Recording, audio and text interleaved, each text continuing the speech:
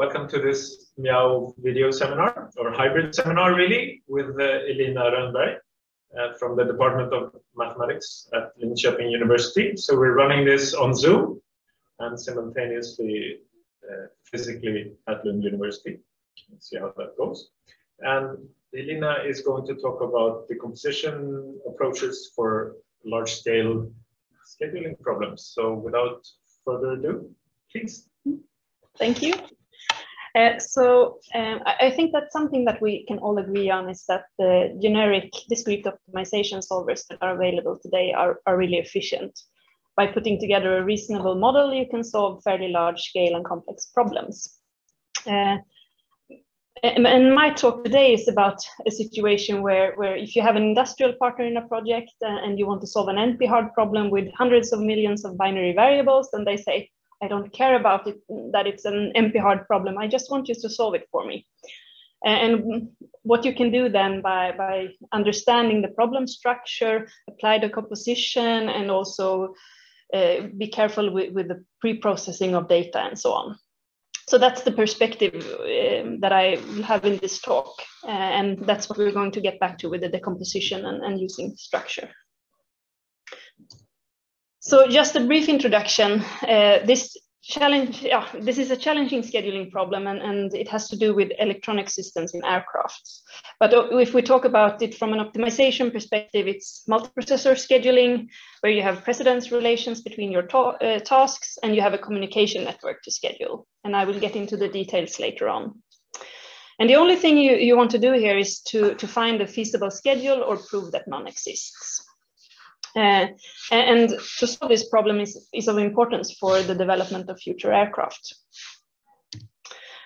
And the reason why you are interested in scheduling in this context is that for a computer in an aircraft, you need to make sure that the software functions have the hardware resources that they need. You can't be in the situation with your laptop that you want to do something and then the system stalls and you need to wait until you get a response, because if you're a pilot and you want to, I don't know, pull down the landing gear, it has to happen when you need it to happen. So it's about making sure that you have the hardware resources that you need all the time.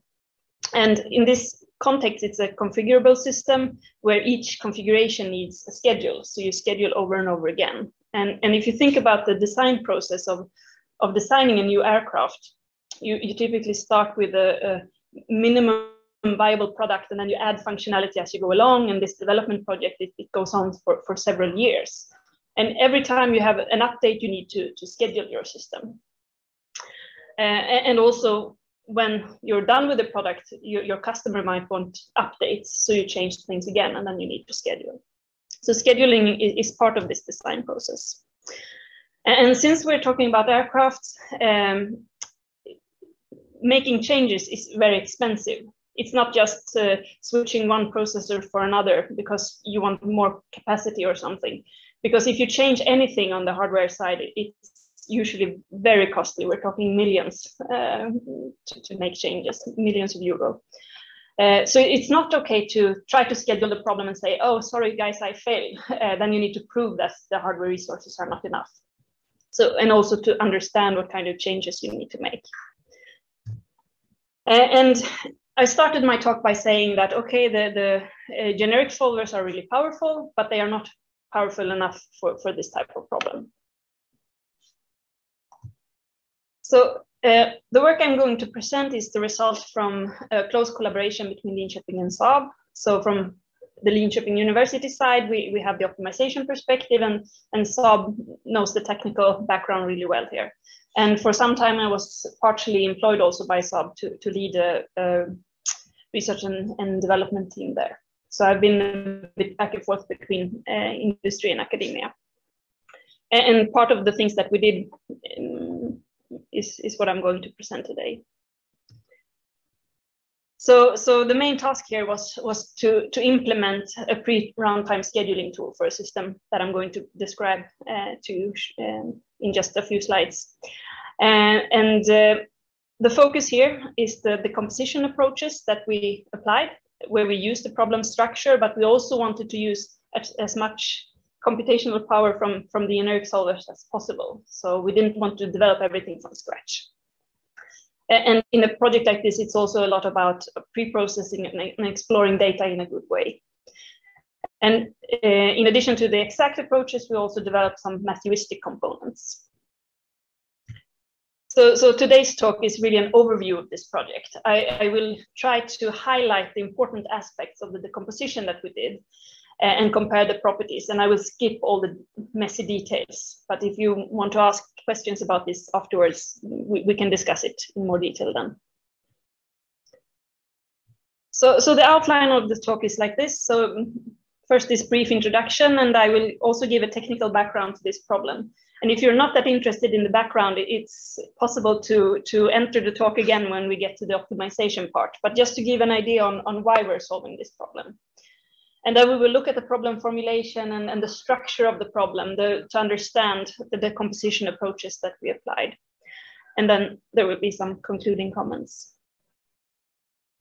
So we start from the beginning. I mean, the attempts to fly, they trace far back in history, and it was not until the early 1900s that they were successful with the first flights. And Saab, who is the industrial partner in this project, was an early contributor in this area. And if we look at the time between mid-1930s and mid-1960s, that's something that's called the mechanical era, and then aircraft were typically mechanical machines. That's how you built them, and when you wanted to change something, then you built a completely new machine. So they, like Saab, they had a new aircraft every 3rd year or something like this in this part of history. But then with digital systems and software functionality and so on, the notion of an aircraft really changes. So nowadays, an aircraft is more or less a computer with wings. It's something else. And I've probably used the word avionics already, and this means simply electronics in an aircraft. And when I talk about electronics, I mean everything from sensors that gather information, units where the information is processed, actuators that control the aircraft, and also equipment like screens and lights that presents information to the pilot. And what we do in this project is that we prescribe down to the nanosecond what the electronic does at all times. And a question? Yes. And this schedule is independent of what happens, or it's yes. in reaction to? So the schedule will say what function is allowed to do things. But the actual data, it depends on what happens in real time. Was that the question? So like a number of times per second, you're checking in with component X. Yes. Yeah. And then if component X has detected something that it should take care of, it has its chance during this time slot. Yes, to send that data, for example. But I will get into the details, yes. And the key point here, when you design an avionics system, the most important thing is that you can trust the system. Nothing is allowed to go wrong. And for those of you who know real-time systems and real-time systems design, you know that this is a complete area, how to design systems that you can trust. But I won't use that type of vocabulary today. I will just talk in more like engineering common sense, what you need to think about when you design a system like this. And examples of things that you need to consider is that if you look at all the subsystems in your system, you need to be able to validate them independently to make sure that they do the right things. And you need to make sure that faults cannot propagate between your functions. You need to make sure that all possible scenarios are covered and evaluated. And this doesn't, in this context, it doesn't only mean that if you look at your if statements that you cover all your cases. It means that, okay, we need to know what happens to the aircraft if the computer crashes at this line. What happens then? Will the plane crash, or how do we handle an error? And also you need to make sure that all the information, the data you send is correct and also protected from unauthorized access. So to design a system like this, it's an extensive documentation and testing and certification process to make sure that you can trust the system.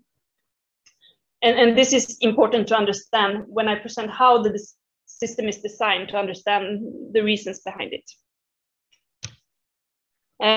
So in the early days, the design they used then was based on having a federated system. And that essentially means that you have, if you want to have a function, then you build an electronic box that handles that function. And if that function needs to talk with another function, then you had a cable between the two boxes, and then you could send data. And so you had a really hardwired system. And this means that integration and verification is rather simple because it's not very complex, but it's limited with respect to the synergy and system integration, right? And also when you look at discussions about how to design this, when you have a federated system and when they grew, the weight of the cables of aircraft actually became an issue, because when you had a lot of data sent between the different functions, then you had a lot of cables, and then we talk hundreds of kilos of cables. And as I said also earlier, times are changing, and here I used an illustration. This is an example of a US military aircraft. And on the x-axis, you have the years and then the number of lines of code in an aircraft. And you can take any aircraft. I just found this picture online and could use it. But it looks similar for all types of planes. So now when we have all the digital systems and computers in our aircraft, that gives us new possibilities. And of course, the system complexity has increased. And it's also introduced new needs, because now you can talk about upgrading your system, you can adapt it, you can reconfigure it, you can by just changing functions. And this led then to a change of design philosophy. And I think this is an example that I got from Saab. If you remember some years back, maybe we had all of these gadgets, and if we wanted to go running, for example, then we used our GPS for finding the way, and we used our watch to take the time. And if we wanted to tell a friend how we did, then we picked up the phone and called them. And nowadays, I would say that most people have a smartphone that can do all of this. And this means that we have, instead of different gadgets, we have applications on the same unit. And this means, I mean, the integration, you don't need to look at the GPS and then look at your watch. You can just, you have it on the same unit. But at the same time, if something goes wrong and your phone stalls for some reasons, then the functions can interact with each other. But this is also another way to see the system in the aircraft industry. And the modern design is to have an integrated and modular system. And this means that you share hardware between different functions, and then you have the software defining the functionality. So that's a different perspective. And of course, then it's much easier to have synergies and integration, but it becomes much more complex to make sure that you don't have any interference between things. And this is, I would say that this is how it's done for most manufacturers nowadays. And what you need to do to be able to handle this complexity is that you need to have a separation between the software and the hardware. So you consider it as separate things. You have the software, and then you have the hardware, and then you have something in between, and I will just call it the glue here, but it will contain the operating system, the middleware, tools for configuration, automatic tests, and so on. So this glue is designed to handle this complexity. And one of the responsibilities of this glue, that I call it, is to allocate the hardware resources to the software processes. And that is an important part of making sure that the system can be trusted.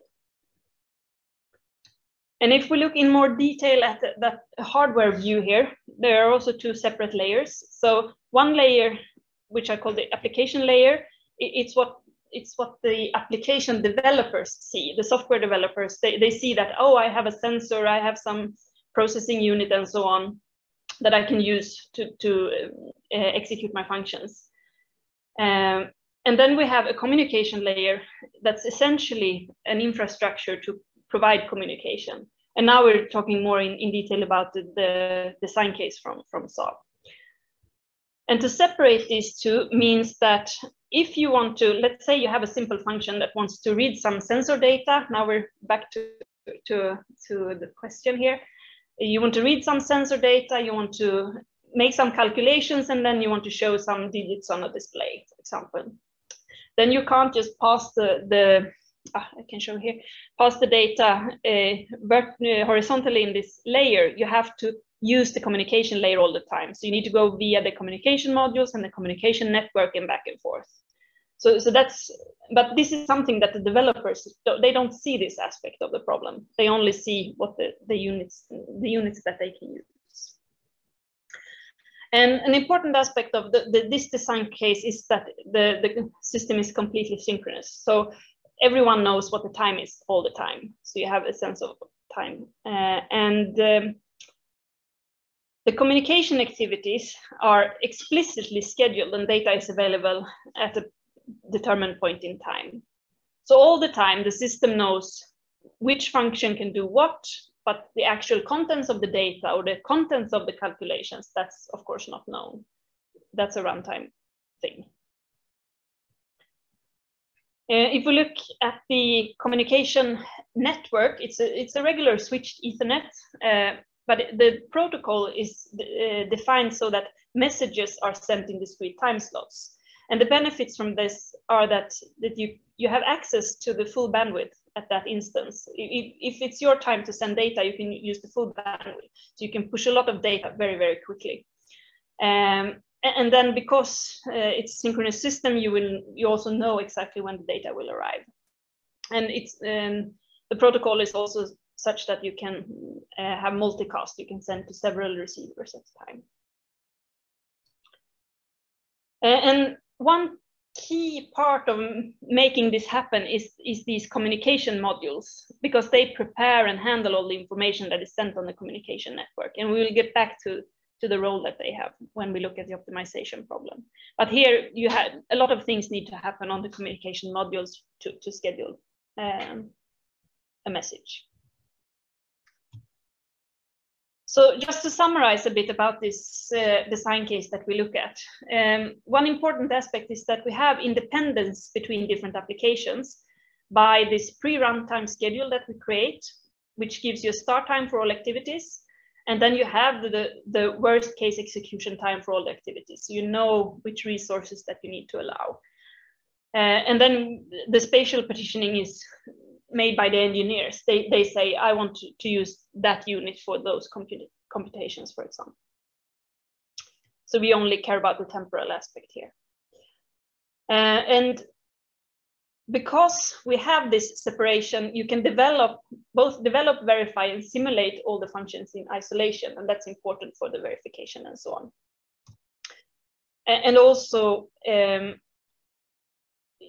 they say that the system is adaptable by design. It's designed to be changed over and over again. It's easy in some sense to upgrade and reconfigure the system. But the cost of this, because there are many benefits of this design, but I would say that the cost is this highly advanced glue that you have between the software and the hardware layer. It gets rather complicated to handle all of these aspects, both from an engineering perspective, but also related to the scheduling that we will look at. But this is just to give you an idea about which problem we're looking at. Are there any more questions about the background? I'm a little bit curious. So, I mean, just to understand the problem you're solving, there could also be, in addition to all of this, I guess there could be electronic warfare going on, which messes up your electronics. Would that be part of what you're modeling, or someone else just makes sure that you're functioning more or less according to the specification? Yes, so I would say that there are other mechanisms to handle such things. Yes, so that's not something that's considered with respect to the scheduling, no.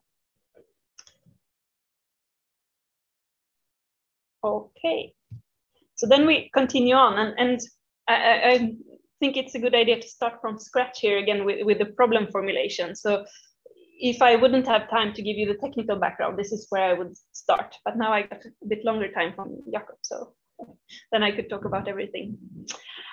If I look at this problem from an optimization perspective, I would have a view that looks like this. So I have a communication network that connects a set of nodes. And in each node, I have a communication module that's responsible for the communication between the nodes and also to external systems, and also between the different application modules that could be in the same node. So these communication modules are really central guys in this system, as you will see when I show you some instance on a later slide. And the application modules are important because those are the units that actually do things, that run the software processes. So this is where the actual functions happen. And from an optimization perspective, what we want to do is to create a cyclic schedule, and the schedule only needs to be 1 second long. And this second is a major frame in this system.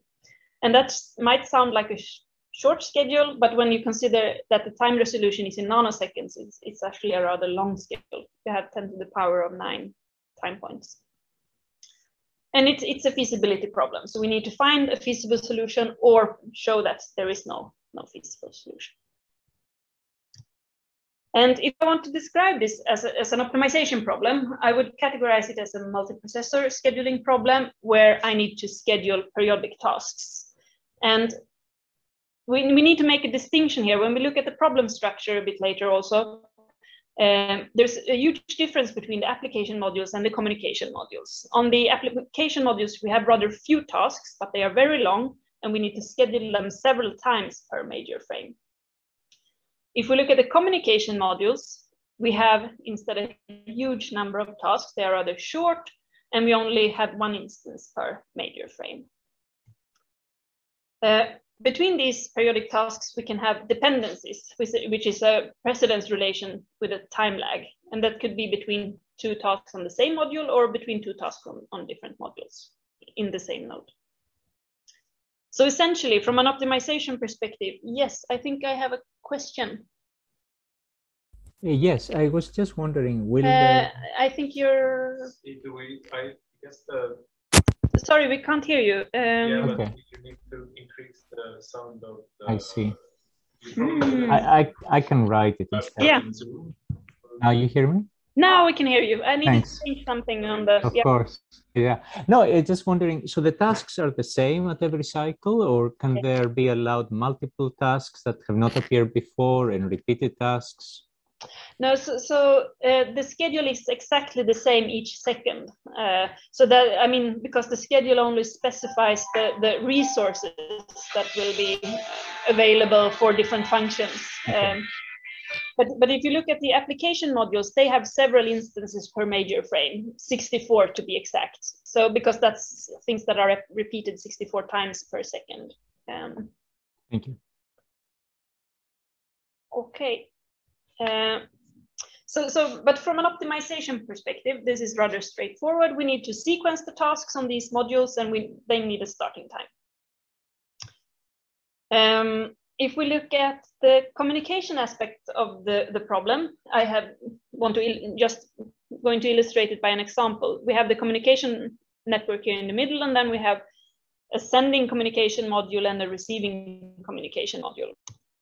And essentially, messages are sent in discrete time slots, so we need to decide which time slot should we use for this message.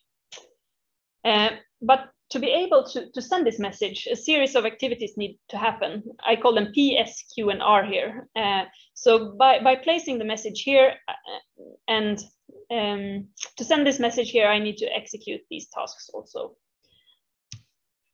But essentially, it's only about choosing a time slot for each message. That's difficult to say.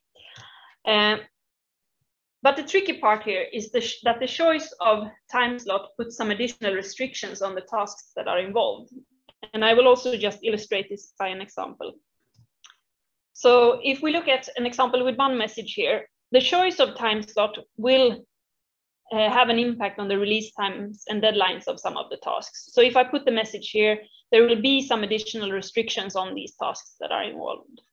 And if we look at an example with two messages, there will also be some requirements on the relative order between the tasks. So if I put the messages in this order, I need to have the same order between S1 and S2 and between Q1 and Q2. This is not a requirement on the P and R tasks, so they are not affected by the order, but the intermediate task, the task immediately before and after are affected by the order of the messages. And this is for technical reasons, for the protocol to work. And the last thing is that since you have access to the full bandwidth in each time slot, you might be able to send more than one message at a time. And the benefit from doing that is that you save some resources on your application modules. So what happens here is that you save 50% of the time for the P, Q, and R tasks, and the S ones actually they are merged into one. So you save a lot on those. So this is something that needs to be part of solving the problem, to decide if to send them together and to take into account the interaction here between the communication and task scheduling. So, and before we look at how to solve the problem, I want to give you an example of an instance that's of relevance. So this is, after working on this project for some time, we concluded that this is the goal for the project with Saab. We should be able to solve instances of this magnitude. And I will illustrate this. We have the communication network here, and then we have the nodes. And if we look here, the number of messages, it's just below 4,000. And if we look at the application modules here, for example, it's 14 tasks that are repeated 64 times. And here it's 7 times 64. And on this one, we have 2 application modules with 4 on each times 64. And if we look at this aspect of the problem, it's rather reasonable. This is something that we probably could solve rather easily, but the challenge is here. So this one is the worst. Here we have over 16,000 tasks on this communication module that needs to be sequenced. So just keep these figures in mind when we look at the problem structure and how to solve this problem. And when we realized that, okay, the full-scale instance, it's rather challenging, we asked them, okay, do you have like a toy example that we can start with? And then we got this one that's significantly easier than the one I showed you, of course. And we tried to make some MIP modeling and try to solve it, but within a week of computational time, we didn't get even a feasible solution. And we also tried some CPU approaches, but at the time and in the ways that we tried it, we were not even able to find a feasible solution for this instance. So before we continue with how we solve the problem, I want to summarize the problem analysis that we did. And I would say that the main computational challenges here are the interaction between the task and communication scheduling, because that's a messy part of the problem. You make a decision about the communication and that affects the task scheduling. And if you look at the communication modules, this is really a challenge. You have a huge number of tasks to sequence. And since I'm from the MIP community, I tend to think in terms of MIP formulations of a problem like this. And if you look at an order-based formulation, you need to make something like 100 million task I before J decisions. And if you try with a time index formulation, which is very common in MIP settings, you get something like 10 to the power of 12 decisions that you need to make. So this is really a challenge, how to handle the sequencing of this many tasks. And there are some important design considerations to keep in mind. It's a feasibility problem, we should remember that. And we need to find a way to handle this interaction between the communication and task scheduling. And we need to handle the sequencing. And I mentioned from the mid aspect here, how do you handle a formulation like this? And probably a time index formulation will be very challenging. Could you do something with an order-based formulation? Maybe. These are questions that I will answer today. And also we looked at CP approaches, if they are better equipped for such sequencing. And also there were some good news. We had some challenges that we observed, but there were also some good news because we found some problem structure that we could use. And both of the decomposition schemes, because we have a feasibility problem and we want to be able to prove infeasibility, a promising type of decomposition scheme would be something like this, that we start with some pre-processing, and then we solve a relaxed problem. And that means that you have a problem that with a larger set of feasible solutions than your original problem, because if this relaxed problem doesn't have a solution, then you have a proof of infeasibility. So we thought that, okay, it would be nice to have a component like that. If we can't address the complete problem directly, if we look at the relaxation and know that this is infeasible, then we know that our problem is infeasible. And then it would be nice to have this relaxed problem designed in a way that if we have a solution to the relaxed problem, then we can use this solution to restrict the solution space and define a subproblem, and design this subproblem so that if we solve this subproblem, we get a schedule. And if we fail at this, we gain some knowledge that we can give back to the relaxed problem and strengthen this relaxation a bit to try again.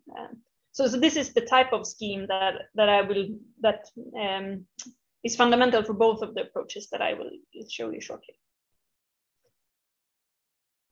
So that's one aspect. And then if we look at the problem structure, the huge number of tasks, if we look at the original data, if we look at the technical specification, it says that there's a release time and a deadline, and the task needs to be executed in between those. But then if you dig a bit further and look at other technical restrictions, and if you use ideas from constraint programming and propagate this information between the tasks, you can actually conclude that in a feasible solution, task 1, for example, it can't be in all places of this interval. You can remove some parts of the interval and say that in a feasible schedule, only these subintervals can be used. So this is a way to reduce the problem. And this turned out to be an important observation. Because if we look at, again, now I speak from the perspective of making task I before J decisions to decide on the order between the tasks. Is there an impact if you consider the subintervals instead? And if we looked at the original data for the really large instance, and even if we did some pre-processing and only created the decision variables that are actually needed, they were still a lot.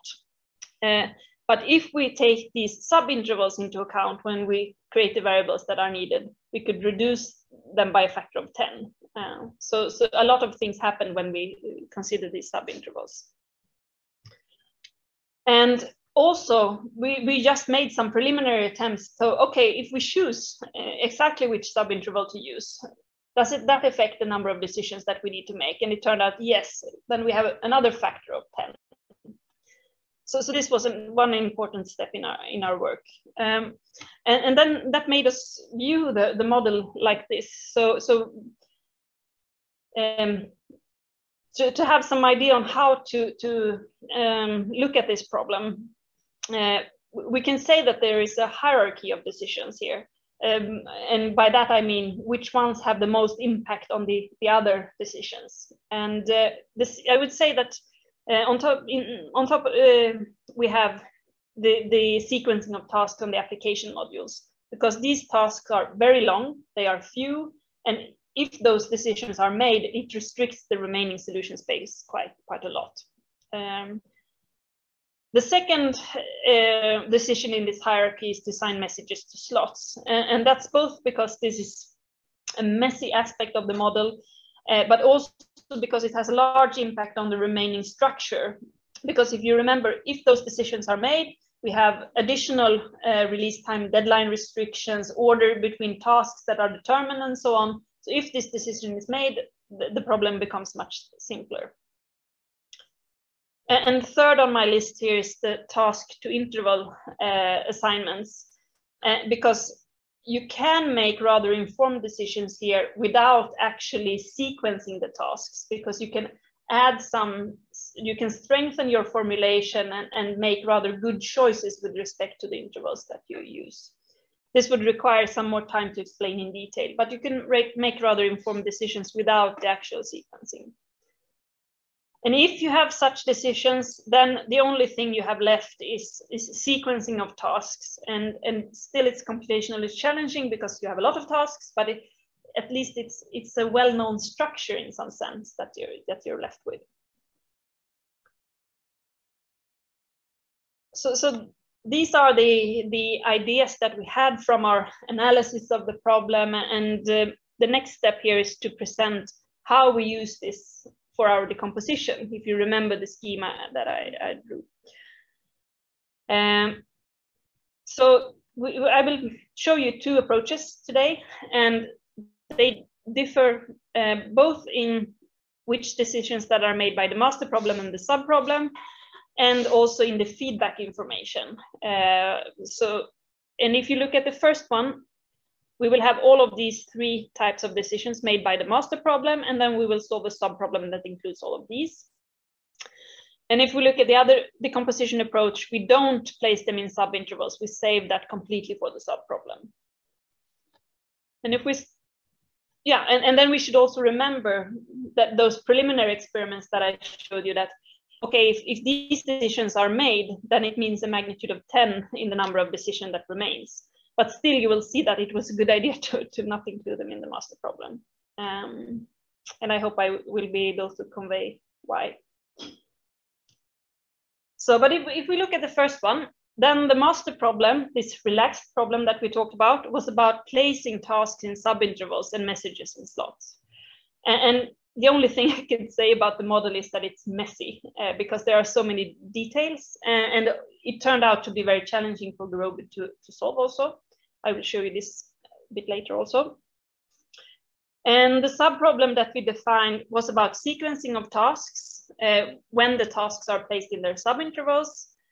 And we formulated in a way that we penalized if tasks caused conflicts with respect to the sequencing. So we had an order-based formulation where we tried to sequence as many tasks as possible. And if it wasn't possible to avoid an overlap, then this was penalized, and we could find the cause of the conflict. And the feedback information here was to say that next time we solve the master problem, make sure that this set of tasks do not overlap. So that was the kind of feedback information. And I would say that our mindset here, because we had quite a lot of pressure to be able to prove infeasibility, it's important here. So we wanted to have a strong relaxation that can really discover this infeasibility. And if it seems feasible, then we should find a schedule. So that's the mindset in this design. So the resulting scheme looks like this. I think the figure contains everything that I've already said. And we chose to use Gurobi for solving these problems. And the reason why we thought that this was an interesting design idea was that, okay, when we look at the complete problem from scratch, we know that we have a magnitude of some hundred of millions of binary decisions. We can apply the pre-processing that gets us down to around 10 million, and then another factor of 10 here, and that's something that we actually can solve. So we needed both of these steps to be able to sequence the tasks. And if we apply this decomposition approach in this pure form that I showed you now, and we take this toy example, we solved it in less than a minute. So that's a significant improvement compared to not solving it at all, of course. And that from this result, we felt, okay, it's promising. This is probably a way to exploit the structure here. And it turned out to work well also on this slightly larger instance here. But if we take one step further and look at this instance, we started to struggle. When we wanted to solve the relaxed model the first time, it took almost 12 hours. And then we knew that, okay, this will be a problem. So the bottleneck of this model is to solve the relaxed problem. And if we take it one step further, we couldn't even solve it in 24 hours. So it took us part of the way, but not the whole way, as you see. And our conclusion was that if we have a communication module with more than 10,000 tasks, it's even if we don't do the full sequencing, it's too expensive with all the valid inequalities and stuff that we added to make this work. So the conclusions here is that, okay, we had a really strong relaxation of the problem, and that's what we wanted, but it was a bit too expensive. And the industrial partners say, but we want to solve larger instances, you have to do something. And then we agreed that, okay, we can include some heuristic components here. So we chose to turn this method into math heuristic. And what we did was that we developed the MIP-based adaptive large neighborhood search that we applied to this relaxed problem. And I won't go into details about this design because it's rather problem specific, but we did some things here to search for feasible solutions to this relaxed problem in a better way. And that meant we could solve this in 3 days. And I think now, after polishing a bit, we can solve it in a day or so.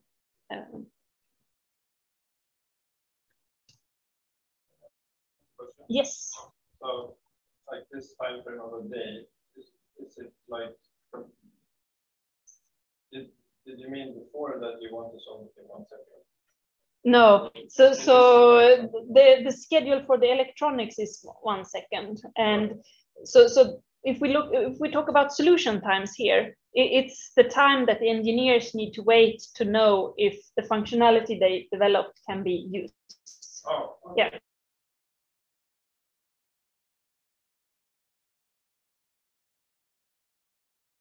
Too long, but it's better than not being able to solve the problem at all. Yeah. So it was, yeah, this is like an intermediate result. So yeah,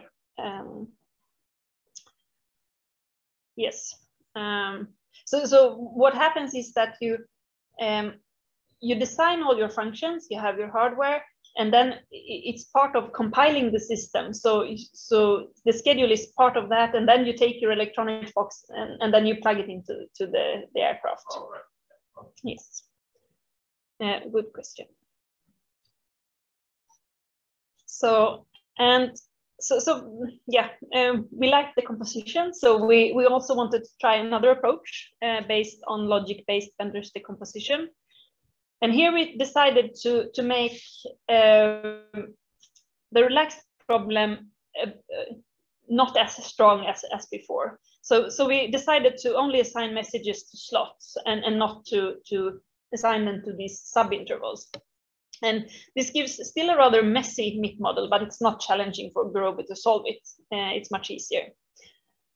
And then we needed to have a somewhat different subproblem, and again, we need to sequence the tasks, and this time they are not placed in their subintervals, but that's okay.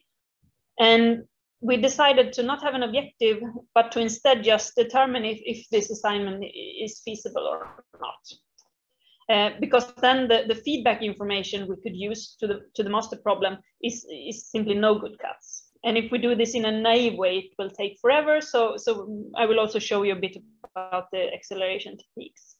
But essentially, this means that you make an assignment, you check if this assignment is feasible or not, and otherwise you say you can't do this assignment. So here the mindset was not as much on discovering infeasibility, but we wanted to find ways to find the schedule faster. So again, the same scheme here, more or less. Some small changes. I put not likely here because it makes a difference that we have a weaker formulation here. And the feedback information is a Bender's cut. And now we use Gurobi here and IBM's CP solver here. So, and to make, I mean, logic-based Benders in its pure form gets naive in some sense. So you need to apply some acceleration techniques to make it work. And one important aspect is to strengthen the cuts. And another is to strengthen the master problem by a subproblem relaxation. So we strengthened it a bit, but not as much as in the first approach. And for us, it was also important to have a good initial solution. And also part of our work was to design a new acceleration technique that turned out to work really well. But these are the things that I want to discuss during our technical discussion. So I won't say anything else about this. I will just show you the results from it. Some computational comparisons. I only took the results for the most challenging public instances that we had. I can't show you the Saab instances, but we created some artificial data also. We ran this on the same cluster where we have both fat and thin nodes. And for the first decomposition approach, we really needed to use these fat nodes because it required a lot of memory. But for the second approach, we don't need that much memory. So when we look at times later on, it's unfair with respect to memory use. Just something to keep in mind. And if you look at the pure methods in some sense, you can see, yes. Yeah, I just realized I should have asked way earlier. Can you say something about, I mean, you said you have tons of variables. Are these, I mean, what fraction of them would be like floating point and some are maybe integral, some are just binary? I mean, you have like a continuous variable for each task because you need a time for it. But then, I mean, what dominates here are the task I before j decisions, and those are binary. And those in a subproblem, they would be around a couple of millions. But if you would look at the monolithic model, it would be hundreds of millions of those binary decisions. But was this your question? Yes, I think, but that means that when, okay, so yeah, we are still know I should have asked this earlier probably, but once you described some approach as doing the sketch thing and then figure, like, I guess, are you like setting the real valued variables and then you have like a Boolean problem left? Is that one thing that would happen, or you always have like a no? You always have an ILP or really a mixed. It's always the mixed integer program because you have some of the binary decisions that you need to make. And I mean, the key point of the decomposition is to really make some of these binary decisions to have an easier subproblem to solve. But the continuous decisions, they are so, in the MIP context, they are so cheap comparably. So we didn't even bother how many they were and how to handle them, because that follows like automatically for us in the techniques that we use. And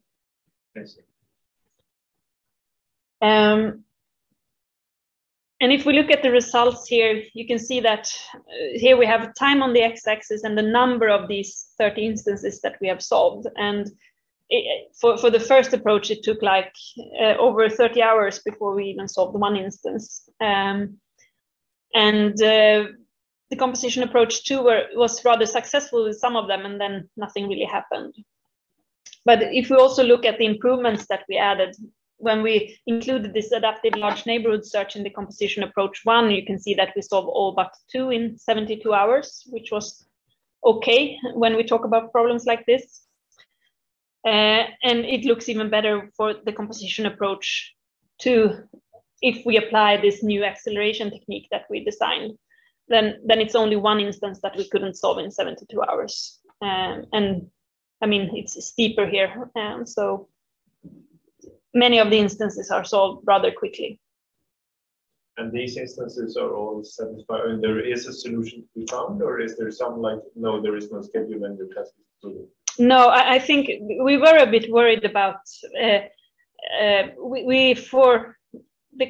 for this public set of instances that we created, we only took instances that we knew had a feasible solution. Yes, but we've we've encountered some instances without a feasible solution during our work also, but we chose not to include them in the test set.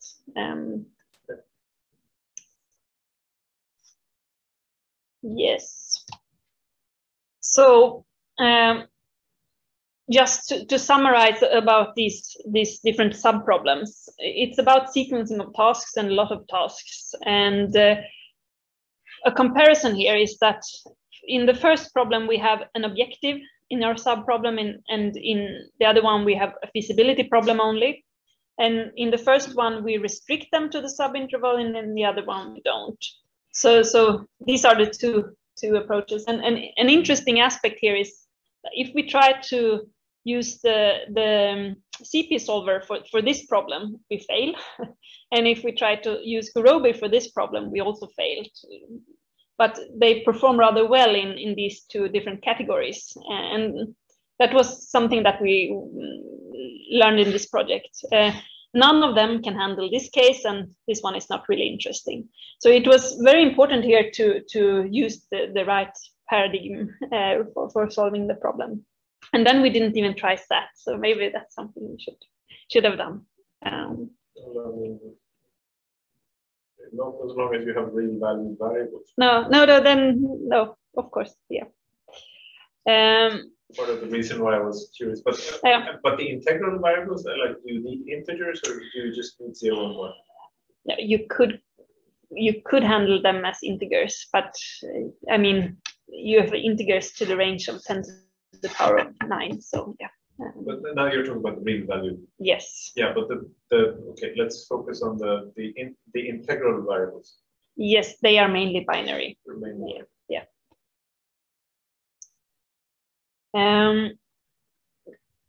But I mean, the reason you could always formulate problems in different ways. So maybe it's possible to formulate it somehow as a purely binary problem.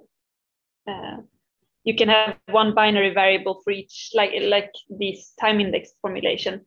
Is task I starting at time point t or not? Then you can have everything binary. But I'm not, yeah, but you... Like discretize time and yes. Yeah, but that depends on how fine your discretization is. Yes, yeah, because then you have... Yeah, it will blow up. Yeah,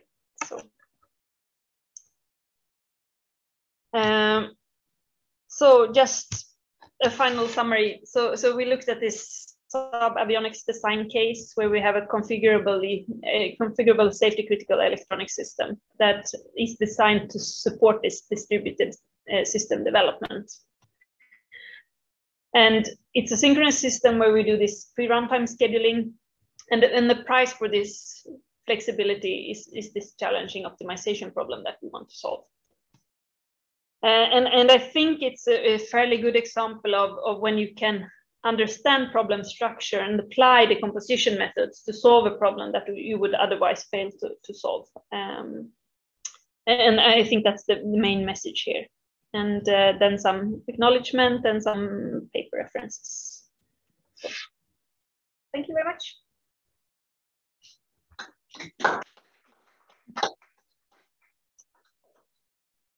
Thank you. I think we had a few questions already. We're going to have the opportunity to ask even more questions in the technical part after the break. But are there any questions now? Yes. To pronounce correctly, the setting is kind of development setting. They make some changes and then we want to verify again.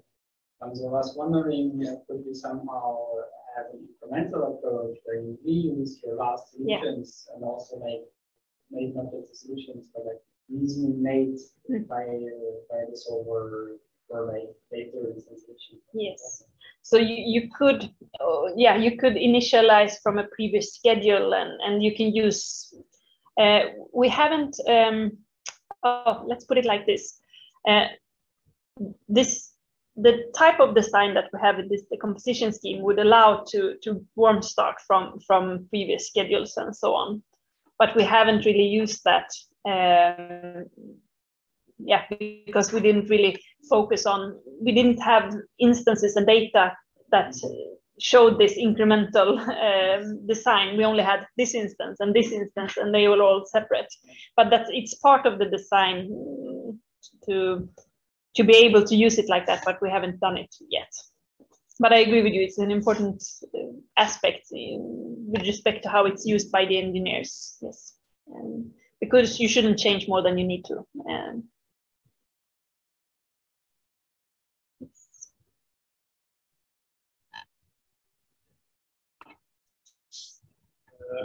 At the end of the day, this is a feasibility problem. Yes. Yes. And so the optimization problems that you were solving along the way, what was the objective?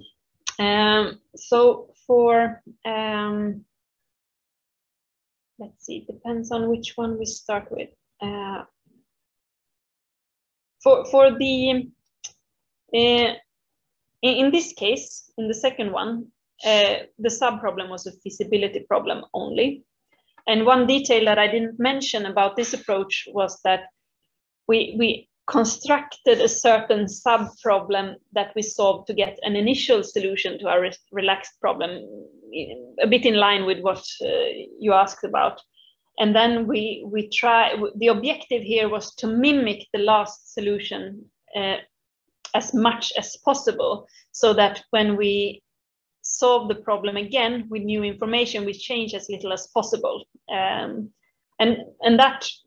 So the objective of the relaxed problem was to change as little as possible and to only resolve the conflict that we added in that sense. And that was important to make things work well in practice. In this one, the main objective was to, because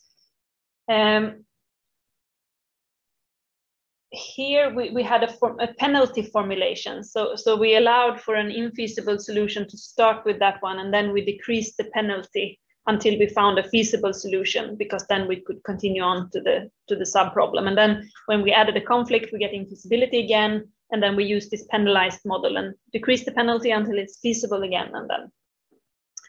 So that's the way the objectives are used here. And in the sub-problem of this one, it's about finding, we want to find a small subset of tasks that are in conflict also. Okay, thanks. Any other questions? So then I think we take a break, and then we discuss how to reconvene after.